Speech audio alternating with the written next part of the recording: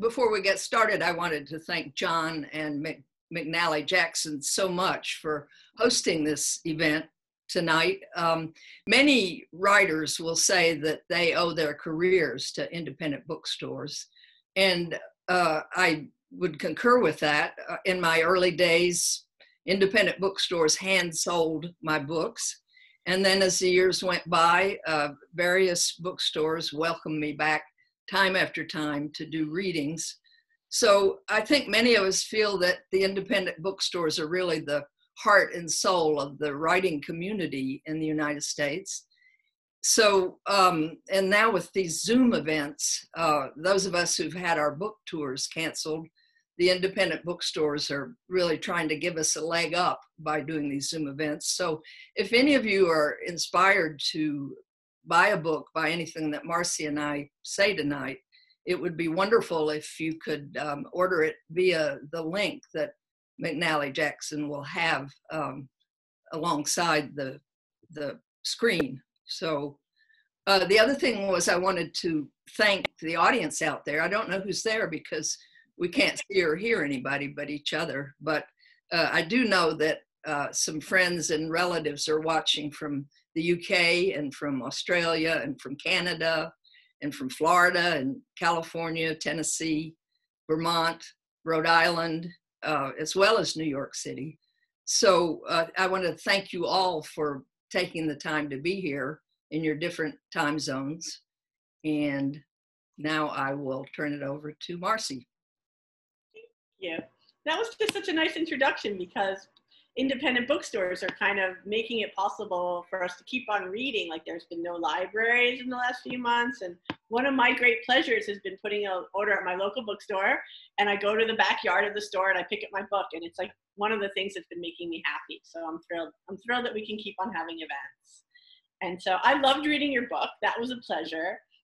And Liza's book, Swan Song, was actually like, also was like, it was about a woman who was grieving, but it was also really funny, which I really appreciated. And that's like that's a complicated trick, like to be funny when you're writing about grief. And I just love humor in writing. And so one of the things, this was actually my daughter Nina's 10, and I was completely unprepared, like until 15 minutes ago. And I said, what should she ask? What should I ask, Liza? And she said, well, ask her, why did she write this book? And I thought that's a really good question because novels just take a long time and we could write about anything. And so like, well, why do you think you wrote this book about Jessie who goes on a cruise ship to be a doctor? Like, how did that come to be? Actually, it started out as a murder mystery. That's fascinating. I took a 6-week cruise through the Middle East and Southeast Asia on the Queen Mary one time. And my traveling companion and I took a tour of the ship, and we saw all these great places to dispose of bodies. So I thought, well, why not write a murder mystery set on a cruise ship? So I started writing. I'd stay in the cabin and write, and my friend would go out and meet people and look for material, and then she'd come back and tell me what she'd found. And I guess there's something that happens in this story, right? That could be considered a murder. So well, yeah. My friend found somebody that was so obnoxious that we both thought that she needed to be killed. So that's awesome. Yeah. So I wrote my first chapter with her as the intended victim, and then when I got home from the cruise, I read it and I thought, oh God, there's so many great mystery writers, and it's a whole new skill set that I don't have. And I'm too old to learn new tricks. So I just put it away for a couple of years. And then I came back to it and I thought, well, I can't write a murder mystery, but it fits right into what I do like to write, which is the quest novel. So it became the first chapter of my quest novel, trying to deal with grief and old age. Meanwhile, my parents had both died. And so I always deal with issues by writing fiction about them. Yeah. And you did keep the murder element in it. There's this character in this book, her name is Gail, and she's just positively, hilariously awful, I feel like. So that's so true, yeah. She creates so much trouble on the ship. Yeah. And so she's really attractive, and I mean, I'm just skipping around there. So there's a character, it's almost as if like Liza could see the future when she wrote this book. And Gail's husband, he gets something called the norovirus, which isn't nearly as serious as COVID. But the doctor, who's Jessie, says, I want you to stay in quarantine in your room. And she says to Gail, and you too, don't go out of your room because we don't want you to get anybody sick. And Gail's just like, I'm not going to listen to that. I'm going to go have fun. And she completely disregards the doctor's orders. And I just thought that was so interesting and awful. And I feel like people are doing that now. And so I just love that about the book in a way, how it was not nearly as serious as what we're living through, but it kind of sort of foretold it. And I don't know, I enjoyed that. And I just wondered about people like Gail. And I don't know where I'm going with this question, but just, do you want to talk about Gail and cruise ships and how you didn't know when you wrote this what our world would be now, and you can take it in any direction you feel like you want to sell your book? Yeah. Okay. Yeah. No, obviously nobody could have imagined something as awful as COVID, but norovirus was a very real thing. I've taken a number of cruises, and it was always a very real thing. Every time you go out of the cabin, crew members are squirting you with Purell. Seriously? And, okay. Yeah. And they have a whole regimen they go through. If somebody comes down with what is suspected to be norovirus, they are quarantined. And at some point, if there are enough people quarantined, they really do have to go into port and clean the ship. Yeah. That never happened on one of my cruises, but I know the cruise lines wouldn't appreciate my saying this, but I did end up getting sick on most of my long cruises. Not badly sick, but you know, a cold or I never got norovirus, but I got little respiratory things. And so it's an ideal setting for disease, sadly, because it's a really great way to travel. But no, I couldn't have foreseen what happened. But as you know, a lot of writers have the experience of you write something and then it comes true. It almost makes you hesitant about writing anything.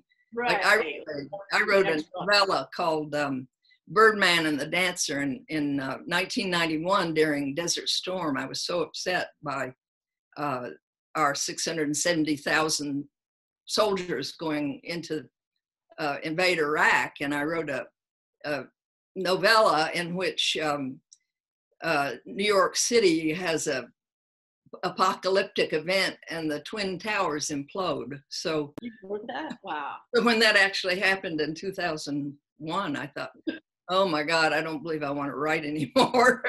Oh, wow. That makes it a little bit scary what you write next, right? So yeah, you've got powers is what I'm figuring out. But actually, I mean, I love the fact that you like started to write this and it wasn't working and you put it down and then you went back to it.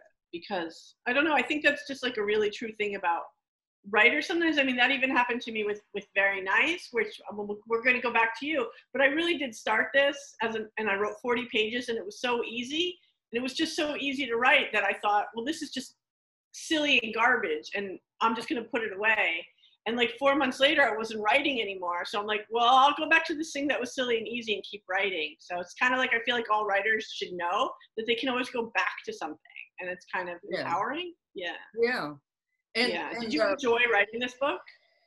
It feels like you had fun writing it. Yeah. There were some scenes where I was reading and I did a bad job because there were like 3 or 4 times while I was reading it where I laughed out loud.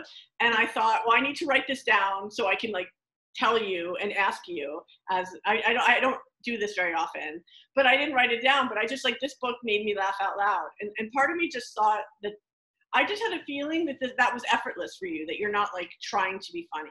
Do you think? Or I want to read Kinflix very much because I've heard so much about it, but this is my first book. I'm sure many of your fans are here and they've read a lot, but I just feel like that humor must be a big element of your work. Oh, well, thank you. Yeah, this book, I loved writing, and it came fairly easily for me compared to most of my books. And partly, I hate to say this, but it was because my parents died in 2010. So I was no longer having to worry about what their reaction would be if— That's a big thing. Yeah, if I actually said what I thought. I mean, I usually try to say what I feel, but Right. I feel guilty about it. I felt guilty about it when my parents were alive, and now I can just let it rip. So I did. You know, I said everything that I've been thinking for a long time, but hadn't wanted to say. So it was fun. Pressure taken away. No, I can't. I mean, nothing that I read in this book seems like it would be upsetting to parents, but you never know what parents are going to feel like. You don't know my parents. Very good. Very true. It's really hard.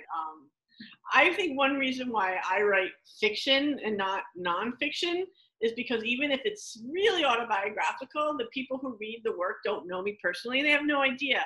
And I like fiction for that reason. Do you feel that way too? Like, have you ever tried to write essays or memoir or? Well, I've written a couple of memoirs, and I think they were harder for me for that reason, because I couldn't hide behind my character. I love hiding. Yeah. So I really also prefer to write fiction, because I think it allows me to be freer, because as you say, then you can always claim that, oh, well, it's fiction, you know, Yeah, totally. not what I really said or did or thought. Right. Okay, and then like one important thing I think to talk about in Swan Song, we'll hold up your cover, I'll try to be good, is that like there's something about sexuality that's just so fluid and easy, and it's not a big deal. It's not a big deal that Jessie had a lover for 20 years, her partner was a woman, and then she's on the ship and there's a doctor who's male who's interested in, there's a singer who's female who's interested, and it's all just fine, you know what I mean? It's not an issue, and it's just so kind of lovely and easily drawn. And I don't know if that was different, like if that would have been different to write like 15 years ago, or if you liked just, I don't know. Do you want to talk about any of that? Well, you know, I guess it's because I'm a child of the 60s and 70s, you know, and those were pretty wild times. So it was pre-AIDS, post-pill, and there was certainly a lot of soul searching and struggling going on then, but on the whole, it was pretty crazy and fun and relaxed. And I guess that just carries over. Yeah. And it just felt so natural, just the writing about all of it. So I just, you know, it's not like, there are no big issues. You're like, oh, you know what I mean? Like, it was just like, yeah. I guess it's because I'm so old now. I'm 75, and I've really pretty much seen everything and done a lot of it. And it's just, I mean, that could be like my last question. It's like, it feels like there are not many books by people who are older where people write about sex. Do you know what I mean? Like, I feel like this book, like so many people who are older, like no one's writing about me. Like, I feel like this might make a lot of people really happy because there aren't enough books for other people. You know what I mean? I don't know if you thought about that, or if you think that's well, thank you. I hope that's true. Yeah, I think it is true. People assume that you just kind of lose interest. Right. Yeah, not in this book. So having a love life, and most people that I know haven't lost interest. And all right, good to know. Yeah, I did want to honor that in older people. Yeah. Do you have anything else you want to say about your book that I didn't really touch on, or? Let's see. Well, some people have commented on wondering why I made her a doctor. You know, when my main character Jessie is a doctor, and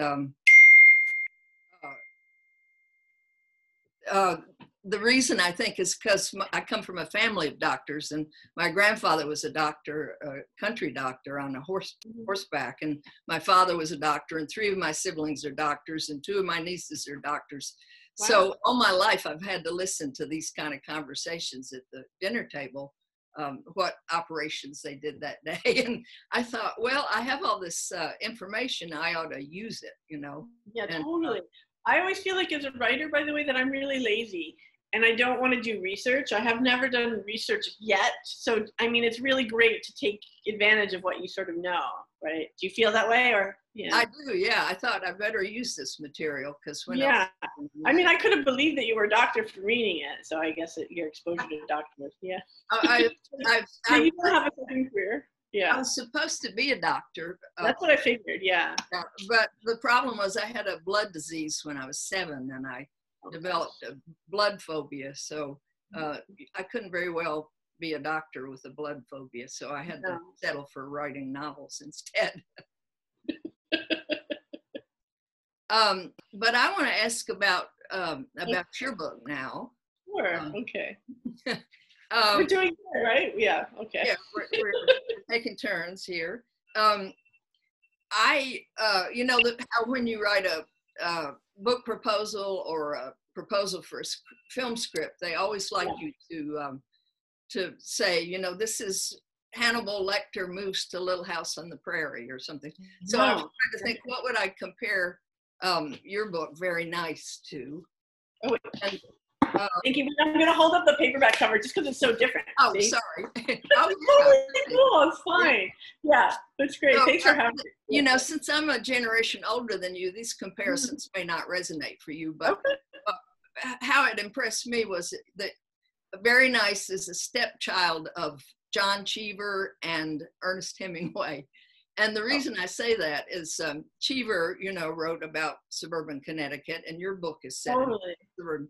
And his, a lot of his stories have backyard swimming pools in them. And yours has a very important swimming pool in it. And the reason I thought of Ernest Hemingway is because of your style. You use short, simple sentences, simple words, very few adjectives or adverbs. And the only difference is that you're hilariously funny and Ernest Hemingway wasn't. So I just at random picked out a passage just to show people what I was talking about. So I thought I'd just read a few sentences if you don't mind. Thank you. Yeah. This is Zahib. He's a Pakistani novelist who has come to live in the suburban Connecticut house of an older woman, and he's starting to have an affair with her. So he says, it's in his head. He says, I needed a few more weeks in Connecticut, all that equanimity, all that good health, fresh air and good food, good sex. I was swimming laps every day. I could swim a length of the pool underwater without taking a breath. I could do a flip turn. I had made significant improvements. I was not ready for the next step. I did not want to have a job. I was a writer, for Christ's sake. Yeah, totally. So you always do that, and it cracks me up. You have these short, succinct sentences, and then like a punchline that makes you laugh out loud. Made me laugh, so that's ridiculous. But yeah, I hate having to have a job as a writer, which I still do. It's so funny because I'm nothing like Zahid, but I gave him a lot of my thoughts about writing. I just made him a lot more successful than I was. But what's interesting to me, totally, but swimming pools, like so much of that book is set in a swimming pool. And that book, I mean, a lot of this novel was swimming pool envy. Like the pool and the house where that book was set was the house that I'd been to as a guest. But I was very much like, you can come visit us once a year kind of thing. And so that whole book is set in a house that once a year I got to go visit. And it's so interesting because right now Zahid is like, I just love this pool and I don't want to leave. Like he knows he hasn't earned this pool and he's not going to stay. And everything comes back to like right now as a writer, right now, all the public pools are still closed. And I'm currently, as of last week, paying to swim in somebody's pool in their backyard. And it's just like heavenly. And so I'm a little bit like Zahid, except that I have to pay, and I'm taking swimming lessons because that's how I found out about the pool. They give lessons, so I'm improving my stroke in order to swim in a pool. So that doesn't address Cheever, but it addresses swimming, which is really important to me. So yeah. Well, you know, Cheever and Hemingway, but when you were starting to write it, you have such a distinctive style. Are there any writers that particularly inspired you, or that you? I always go blank to that to a certain extent. I studied. I don't know if you went to a writing program, but I studied with Frederick Bartholomew and Mary Robeson, and they're kind of famous for their short sentences and minimalist styles. And I really liked them, which is one reason why I went to I think this was something you said in my talk. I went to a writing program in Hattiesburg, Mississippi, which was like the middle of nowhere. And it's not a great place to live, but I loved it. I was only there for 2 years and I had these great writing teachers, and I left San Francisco to go to Hattiesburg to study with writers who work I really like, especially Mary's. I really have always loved Mary Robeson's writing. And this novel, strangely enough, was more inspired instead of by other writers. It was like, I wasn't thinking, this book has been compared just once to Cheever, I think because of the wolves, but I was really thinking about television, and I watch a lot of television, and I watch soap operas even, which is embarrassing, but I don't care anymore. But I thought, well, why don't I write a literary soap opera to some extent? And then, I don't know, like, so, it's very visual, you know. It'd be good for television or movies. I hope so, yeah. No, it's very, very visual, and a lot of good, snappy dialogue. And what was it like? I know you grew up in New Jersey, and you live there now. What was it like to go to Southern Mississippi to writing school? Was that bizarre? Anyway, it is bizarre. I mean, especially because I left San Francisco to go to writing school in Mississippi. And, you know, the UPS man would like bring me my boxes, and he'd be like, why'd you move here? And then I would go to like the department, and they knew I came from San Francisco. They're like, why'd you come here?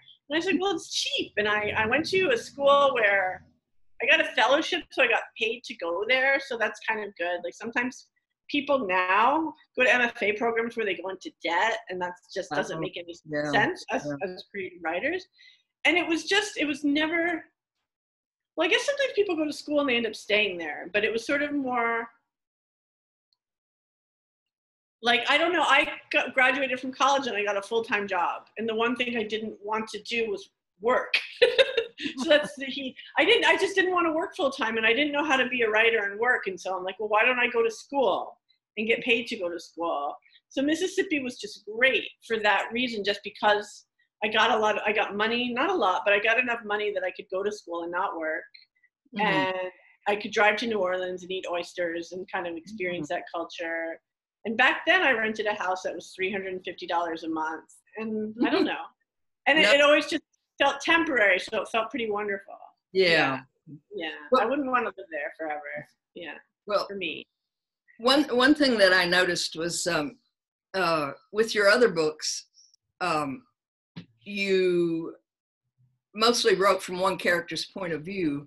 And I'm so interested in this one that you have 5 characters, I believe, and it's almost like 6 degrees of separation, because as you read the book, you realize that they're connected in ways that you would never have expected. For instance, there's a woman pilot who flies a plane that the Pakistani author is on. The Pakistani author is having an affair with the wife of the man that the pilot is having an affair with.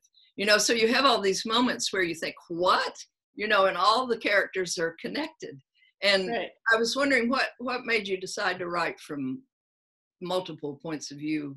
Well, yeah, this was a departure for me. And like, I think I wrote the first chapter of this book was a short story, and it was meant to be a standalone short story. And then I finished it, and I didn't know what to do next.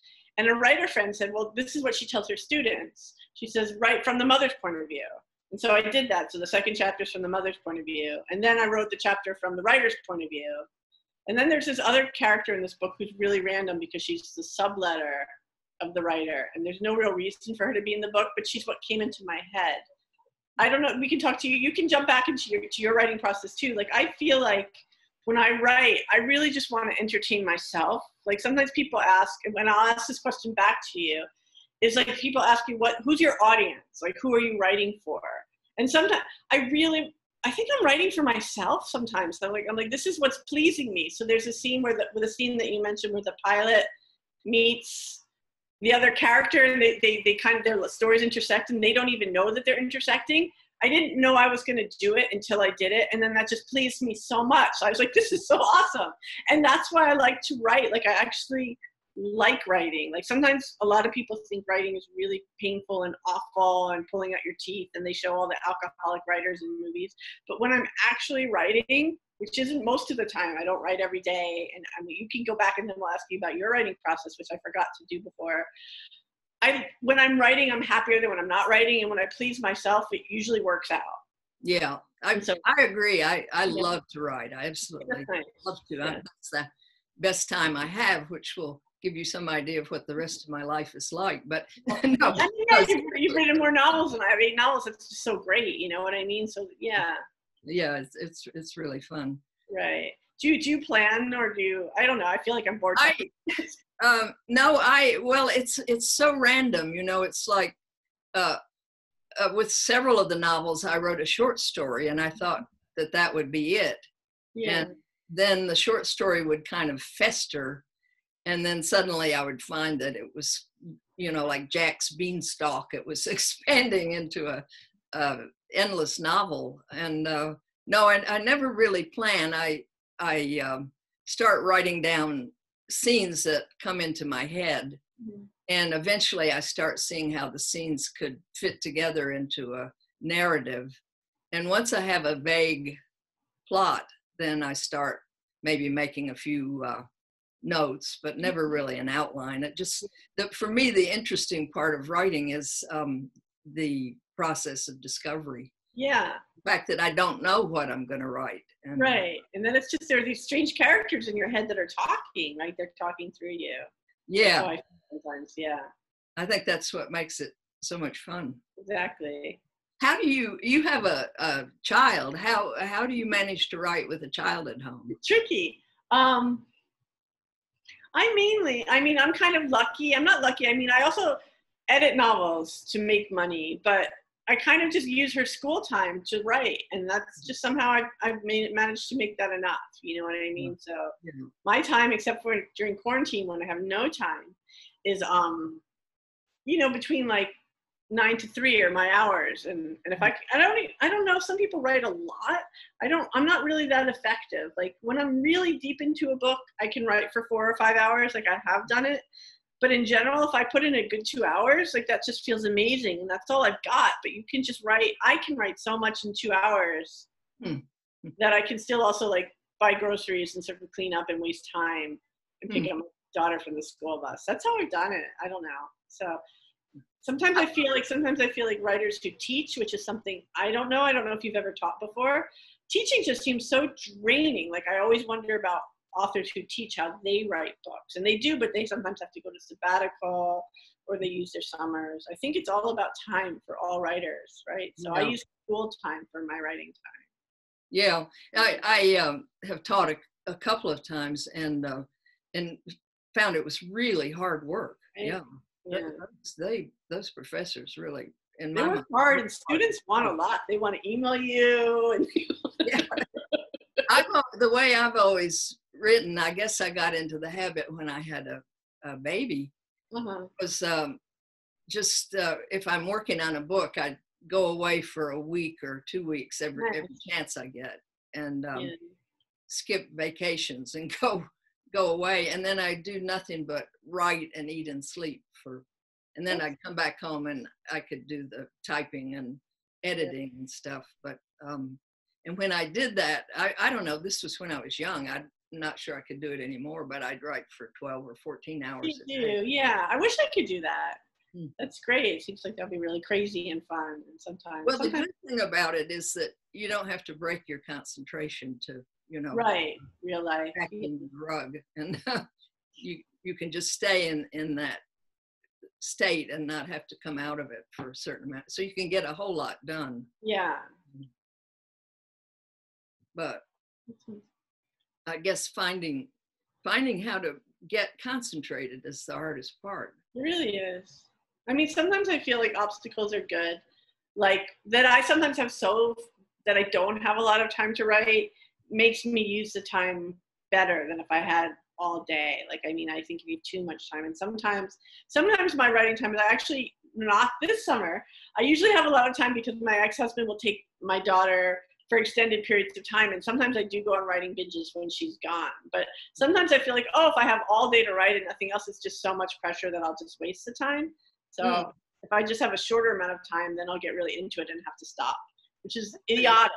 Yeah, that's what makes me work. So, and I've run for catching my daughter's school bus so many times because I get caught up, and I'm like, oh my God, I have to go get her. So that's happened, but I've never actually missed the bus, which is pretty good. Yeah. I was wondering, what is it about you and twins? I know I love twins, right? Are you a twin? You're not a twin. The novel was called Twins, and it was how these twins, it was a fascinating book about how they exchange personalities basically in the course of the book. Twins are so interesting, right? I don't even know that many twins in real life. So I think they just really captivate me. You have twins in this book too. Very nice. Yeah. Two biracial twins. One of them is a lesbian in finance, and the other is a writer. Yeah. And I don't know about you with writing, if you go, like, that was out of my comfort zone. Like, one way I thought that I was worried then, I wrote this book then, that I could get into trouble because I wrote from the point of view of a Pakistani character, and I wrote from the point of view of a biracial woman, and I don't know, I feel like there were some people who did, like, do you ever go on Goodreads and read your reviews, or I think that's more of a recent thing? I never have. There's some people who just hated the characters in this book, and then some people are just like, oh my God, I know so many Zahids. Like, I've had so many, like, people of color tell me that they know this man. Like, I feel like I know this man. So I feel like it was good to step out of my comfort zone to write anyway. Do you know what I mean? And I want to make well, you'd like to think that there's some common core of humanity that we all share that could allow you to understand what the life of somebody different from yourself. I hope so. Yeah. But I guess the phrase now is cultural appropriation, isn't it? That right. You shouldn't try to work your way into a culture that's not your own. Right. But then if you only write about, I don't know. I just don't know. Then they say you're boring, so you can't win. Yeah. Well, is it too early it's only 7:35 to answer questions? I can see that. I opened the chat window and I can see all these people writing things, but I can't read them. I think I have a couple questions for each of you. Okay. The first is for Liza, and it's about your epigraph, the Lawrence Durrell quote, and why that quote? That's a good question, and I don't actually know the answer to it. I was just reading, I can't even remember which of his books it was in, but I was reading that book and I just came across it and I thought, oh, that's what I'm trying to do in this book. So I just grabbed it, and it continued to resonate for me. So I just kept it and used it as the epigraph. And another question. Let's see. I brought a cat. Trying to keep myself entertained. Okay. Let's see.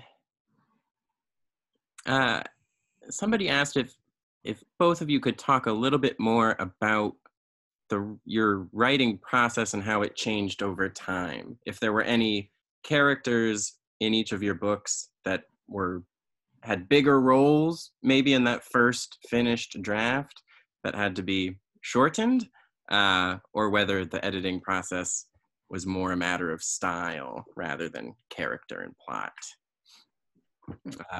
Marcy, would you like to take that one first? Marcy and Marcy's cat, would you like to take that one first? The new thing I'm writing now, I put my cats in it, just because. This sometimes it's funny working with an editor. Like, you never know what's going to happen after you sell a book. What your editor's going to want you to do. And in this case with Very Nice, my editor was really pregnant, which I didn't know at the time. And she was just like, let's get this done quickly because your book is fine. And she almost gave me no work to do. And I don't think it's because she was pregnant. I think that's how she felt. But it was so easy. And I just liked that so much that I really didn't have to make that many significant changes, where the changes she wanted me to make, I'm like, oh yeah, that makes sense and I'll do it. But she didn't say, let's do this, or let's cut this character, or she actually the character of Chloe, who's like a biracial lesbian, she wanted me to write more about Chloe being Black, and I'm glad that she did. So sometimes a great thing about having an editor is they push you to go a little bit further. Like, maybe I was nervous about that, so she made me write more about that. And the very last scene of my novel previously,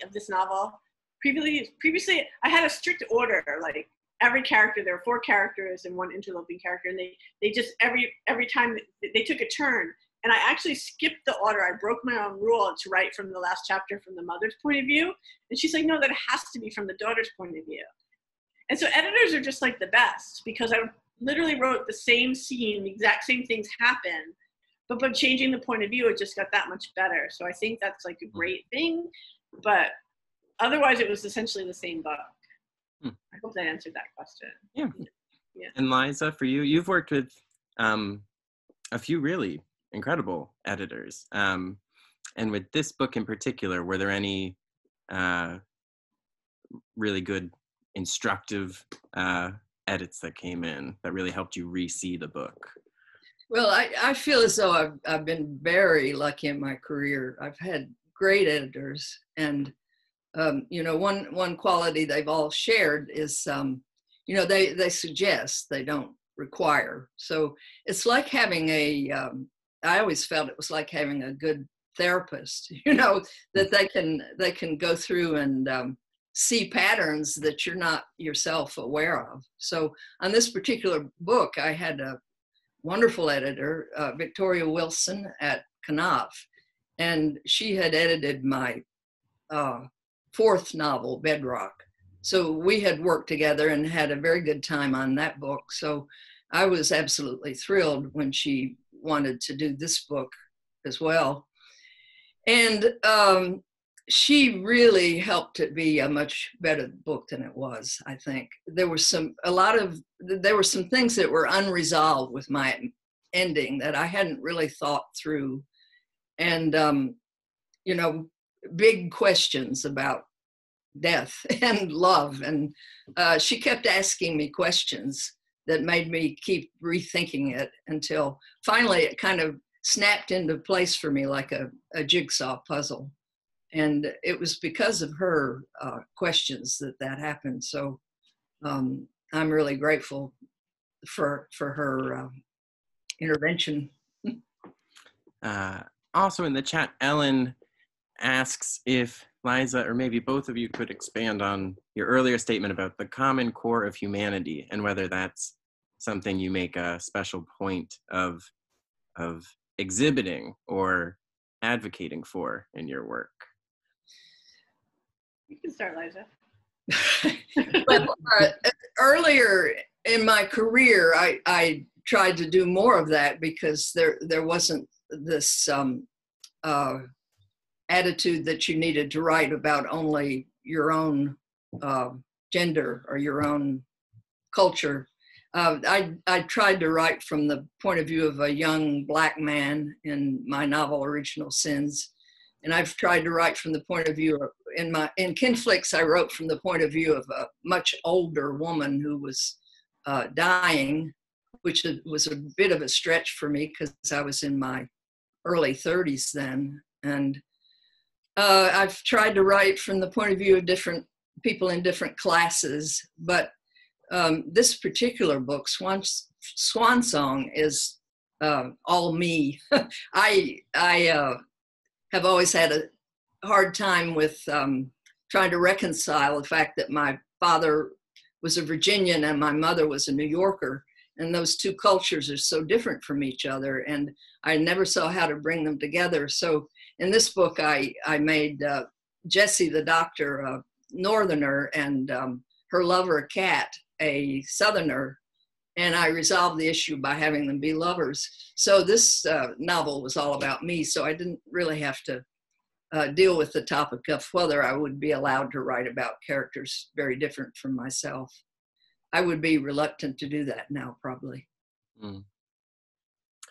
Yeah, I think it might be a regional thing too. One of my favorite writers is Alan Gurganus, and he wrote, maybe I'll throw it in the chat. You know, I so miss this part of book selling, of just talking about books with people. But I just threw into the chat an essay by Alan Gurganus called "My Cultural Misappropriation," about being raised in the South and wanting to write in the myriad voices of the South and not merely his own.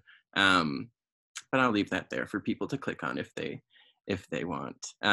Marcy, do you want to speak to the mission of writing toward the common core of humanity in your work, whether that feels true? I mean, one of the things I like about writing as opposed to watching TV or movies is that you get to write from inside the characters' heads. And that's one of my favorite things, is just sort of like the interior monologue. And that's just trying to see how people think and feel. And that's why I think I like to write. Like, that's one of my favorite parts of writing. So I think that's just naturally what fiction writers do. Right. Yeah. I think I have one more for Liza and then one for the both of you. Liza, do we get to find out from Liza what happened to Gail?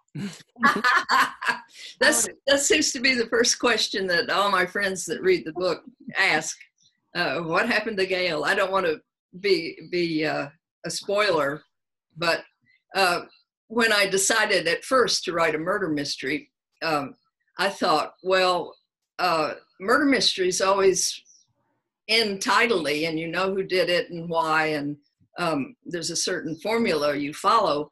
But the reality is that 40% of murders are never solved. So I thought, wouldn't it be more realistic not to solve this murder, you know? So everybody has their theory about where she is and what happened to her. But the truth is that I don't know. I might have to write a sequel to figure it out. And then a question for both of you.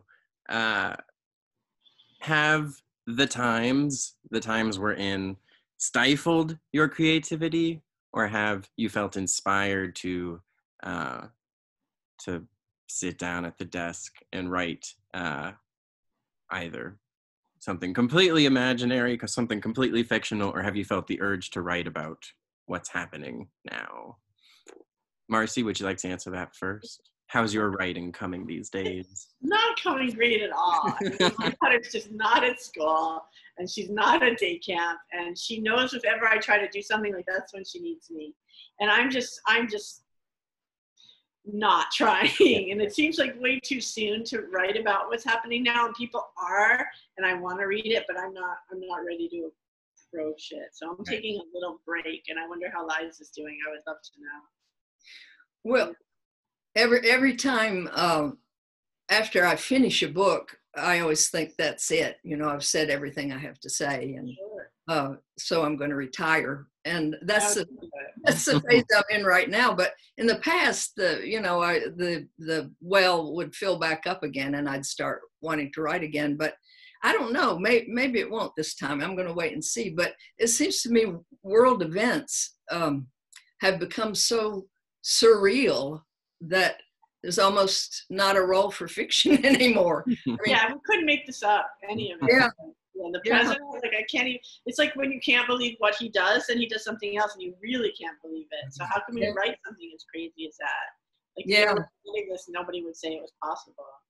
I mean, you can't, the problem is, I mean, that's one thing I loved about your book, Marcy, was that you acknowledged what the current events. There was an issue with a gun in a school, and one of your characters was lesbian, and the twins were biracial, and you acknowledged the issues that were going on in the world at the time that this was said. You didn't have to delve into them too deeply, but you acknowledged them. But now I don't know how you would even just acknowledge and go on if you're dealing with this pandemic. I can't see a way to write about it, but maybe there is a way. I don't know. Is there anything either of you have been reading? I know it's been hard for me to focus for most of the pandemic, but every now and then I have found a book to really arrest my attention and transport me. Have you read anything in the past couple months that you'd recommend? Me?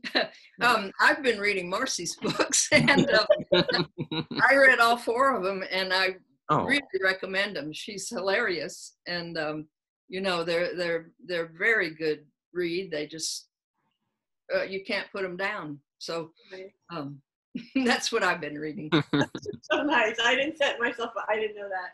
Actually, I've been finding it hard to read, and I don't know. It's like this is just really depressing right now, right? I mean, it definitely. Like I was so happy that I got to read Liza's book because it was just like fun. Like it, like I enjoyed it. I read. There's a real in publishing right now. There's a real great idea. Like let's try to make Black authors into bestsellers because of racism in this country. And I read one book that it was just a real pleasure, which is, it was already a bestseller, so I didn't help her career. It was Such a Fun Age by Riley Keough, and that was really enjoyable. And it started with like the most arresting scene ever, and then it just became like a domestic drama, but I really enjoyed that, Such a Fun Age.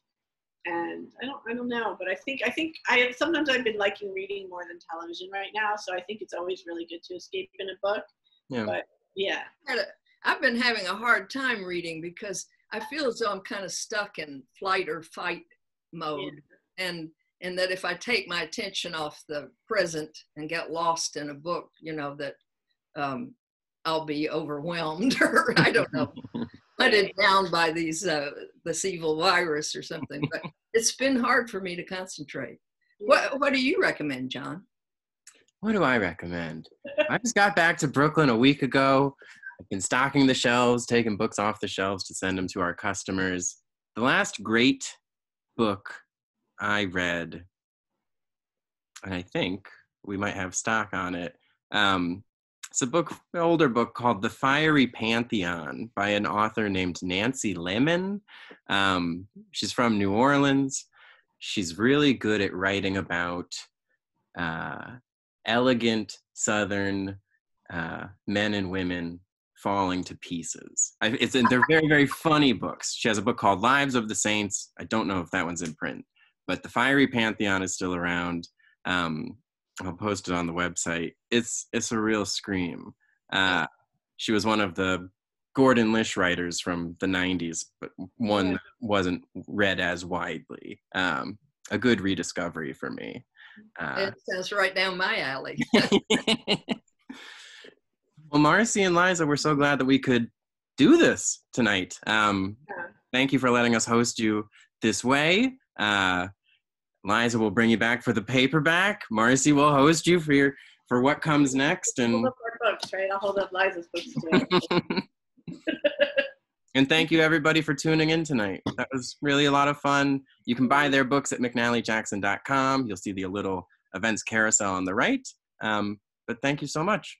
Thanks. Thank you, John. Have a wonderful night. Okay. Thanks a lot. Bye-bye.